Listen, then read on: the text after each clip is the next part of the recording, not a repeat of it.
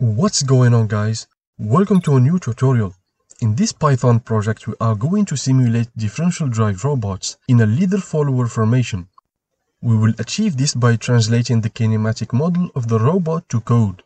In fact, we will use two models, the direct model for the leader and the inverse model for the followers. As you can see here, we have 5 robots in the screen. The leader of the group is controlled by the user using the keyboard, and the ones behind them follow its lead. And since these already have a little bit of a gaming theme, I actually designed these skins for these robots. My design skills are not impressive though, but you can upload your own designs and I use them in the next video. And before I forget, the idea of this video is suggested to me by one of the subscribers. So keep the quality suggestions coming, guys, and I'll make sure to use the best ones. Before we start, however, consider subscribing to the channel. It's free and you can always unsubscribe. So anyways, enough talking and let's get started. The graphics used in this simulation is provided by the Pygame library. It makes it very easy to visualize your project with just few lines of code, so you can focus on things that really matter. So we start by importing the Pygame and the math libraries. The math library contains many mathematical functions we are going to need, like the sine and cosine functions, for example. The structure of the code will be as follows. The robot class, this will contain the init method for variable declaration, the move method for moving the robot according to their kinematic model, the following method for the robots that function as followers, and we have also the dist function to measure the distance between 2 points in the world map, and lastly, the draw method that draws the robot in the screen, and the trail method that will take care of the storing and the drawing of the trails of the robots in the map. The second class we will create is the environment class that will store the world map, and we will use it to draw information in the screen, and we can even draw the robot frame axes.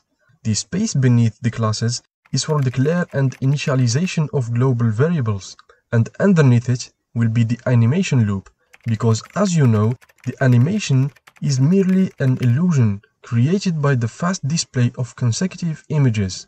This will be a job for the while loop. So let us start declaring some variables in the robot class.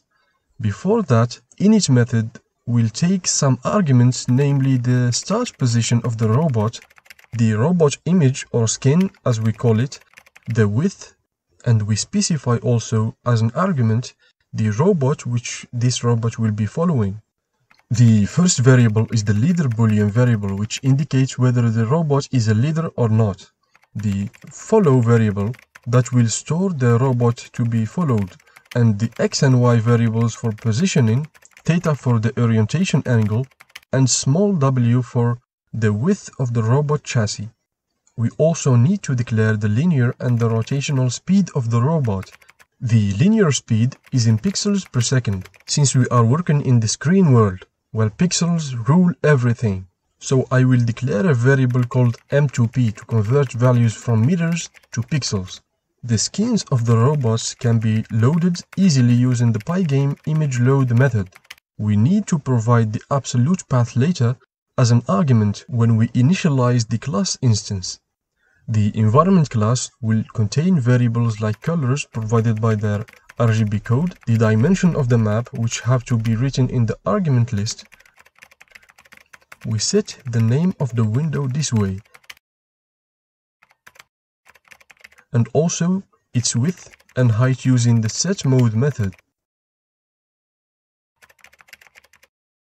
Now it's time for initialization. We initialize Pygame and beneath it assign the start position and the window dimensions. Then we create an instance for the environment class providing the dimensions as arguments, and declare a variable that will work as our on-off switch. Whenever we want the application to be terminated, we set this running variable to false.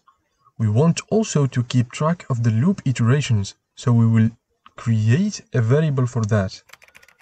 Inside the while loop, another loop have to be made to iterate through the different events happening in the screen and keyboard. If the event type is quit, we set the running to false. This quit event happens whenever we click the red exit button in the top right corner of the window. In the outer loop, we call the display update method of Pygame. This will show the updated world map in the screen. We choose a background by calling the fill method and assign the black color for more visibility. You can choose whatever color you really like.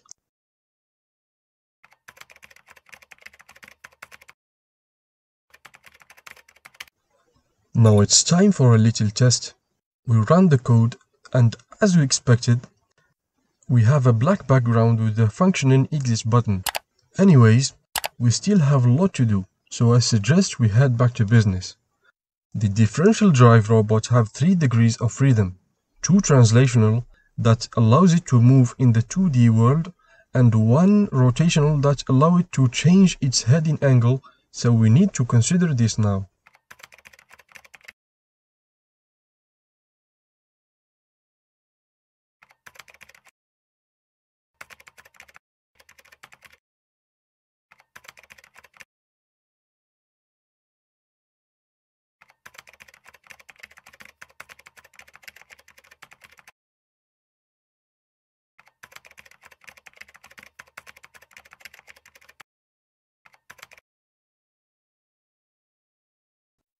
We declare a variable named rotated and initialize it to the original image since we start with a rotation of 0.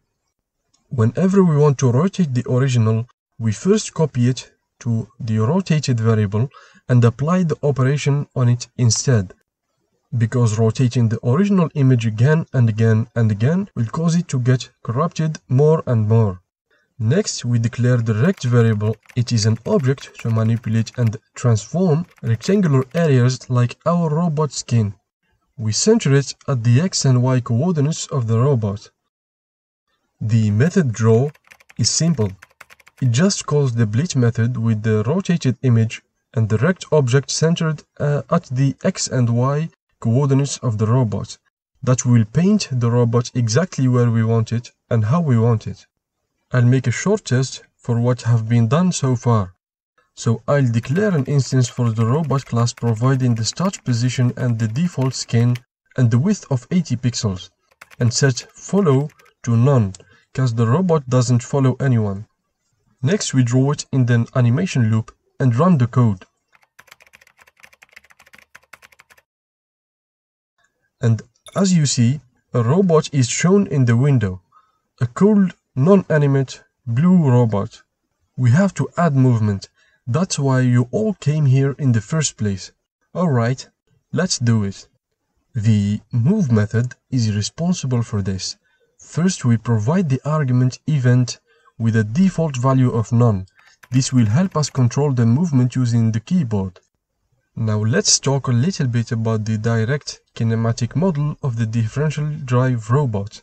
It describes its behavior, that is the change in its position and orientation after certain linear and rotational velocities were provided as inputs. Of course, it is represented in a matrix form.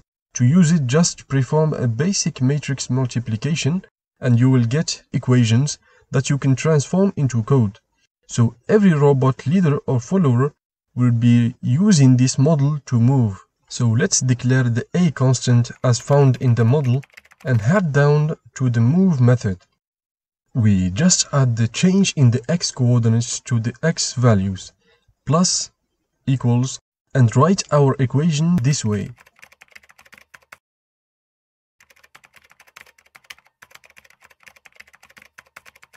The y coordinates and the orientation equations are written in the same way.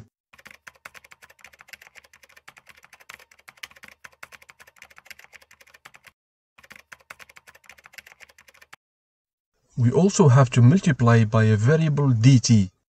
This is delta time. We need it because we want the movement to be proportional to the time that has passed, not the frame rate. This will produce a smooth movement. You will thank me later.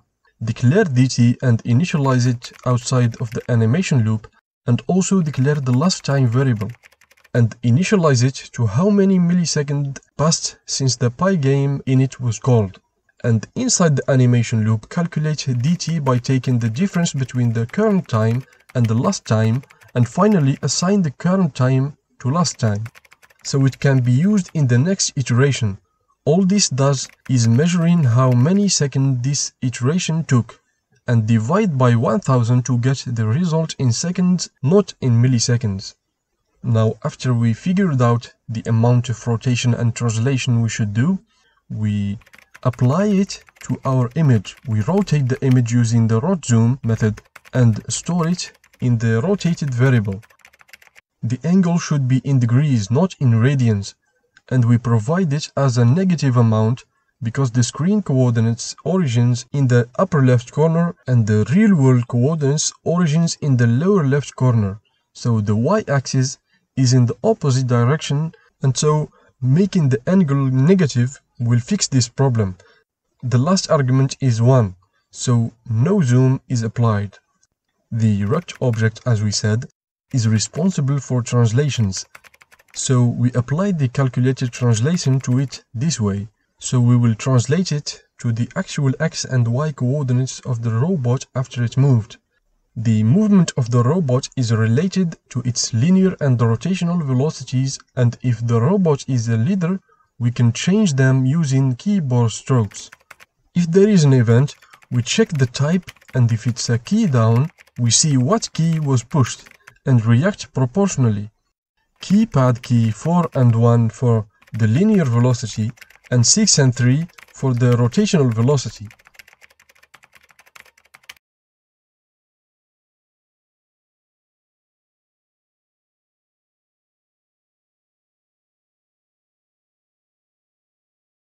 The values are in meters per second, so you have to convert them to pixels per second.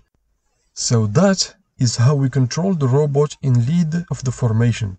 The other robot will just follow the leader, and separate method will be dedicated for that. We will take care of it later, not until we define the trajectory that they are going to follow. So the method trail will make sure we store the positions the leader passed through. It will take the current position of the leader, the map, and the color of the trail. Now inside of a loop that iterates through a list called trailset, of course we have to declare it in the init method above.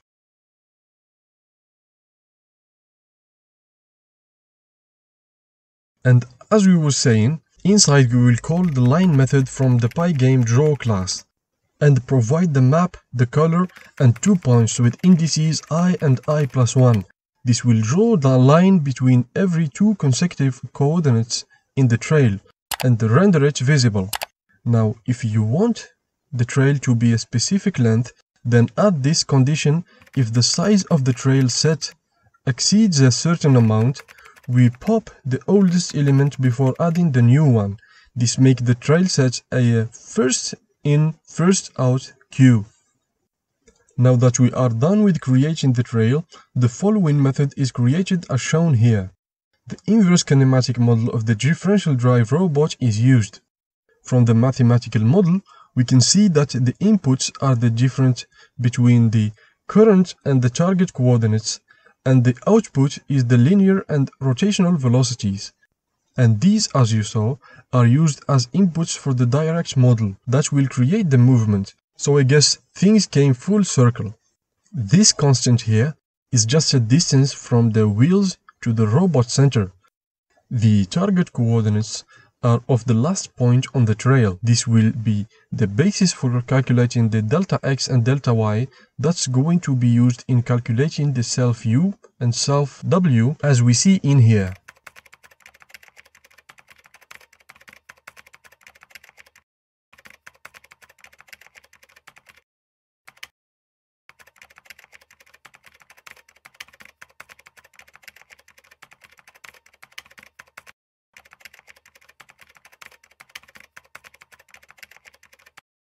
With that finished, we are close to do some tests. We only have few declarations and calls left to do. This is the list for the absolute paths of the skins of the robots. Each one will have one. I made 5 skins, so we'll simulate only 5 robots. Of course, You can create as many as you like depending on your application.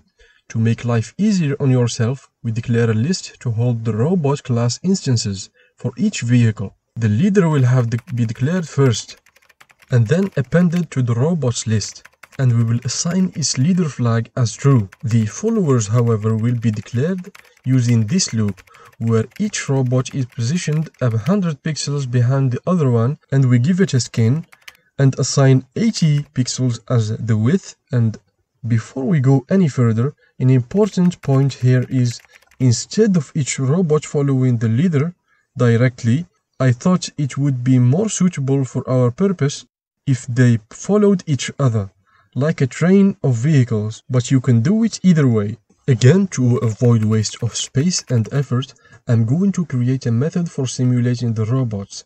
It will take the specific robot and an event, if there is any, and then move the robot, draw it, and finally call the train method providing the current position of the robot, the map, and the color of the trail also.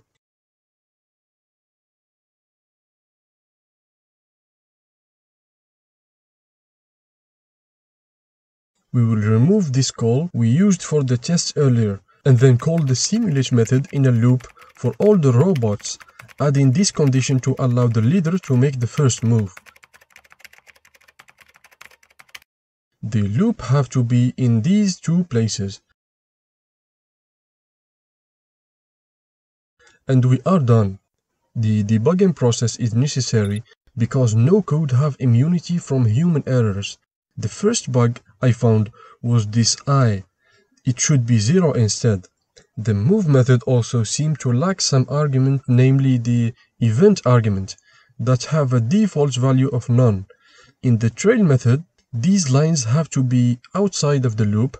I don't know why you guys didn't say anything. And finally, this fill method should be underneath the update so the screen won't be pitch black with no robots to be seen. And we are officially done. We run our code to see the results of our work. Okay, the robots seem to follow the leader in a satisfyingly looking formation. This is simply amazing. But this is just the beginning. In the next video, we will fill this place with obstacles and use the path planning algorithms to plan the motion of the robots. Until then, stay safe and don't forget to send me your skins designs in the email down below. Subscribe, share, and leave your suggestions. Goodbye.